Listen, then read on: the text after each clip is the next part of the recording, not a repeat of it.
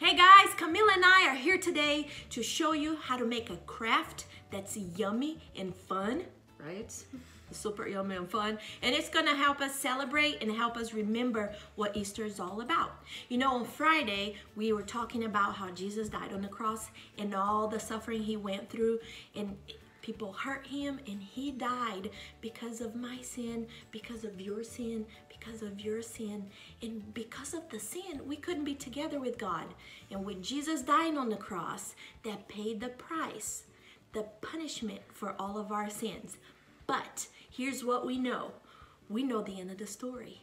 We know that 3 days later, the tomb was empty because Jesus is alive. He resurrected. So today we're gonna work on the little craft that's called the empty tomb roll or resurrection roll. And you're gonna need a muffin tin. Camila's gonna help me. Yes, or you can just use any baking sheet that just contains the rolls. We're gonna need crescent rolls. We're going to need marshmallows. See, I told you it was yummy. We're going to need butter, sugar, and cinnamon. There you go. Okay, so I'm gonna show you how to do it, and then we'll talk about it a little bit more, okay?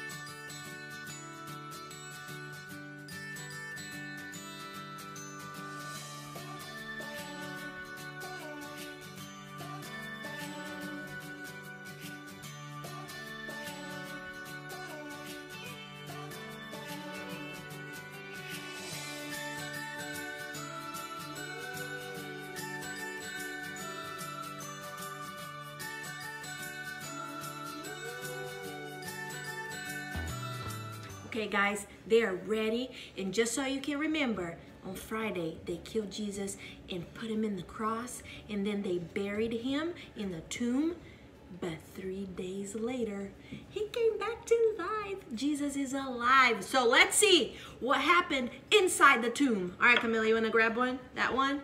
I'm gonna grab this one. Oh, look at that, there's nothing in it. Jesus is not in the tomb anymore.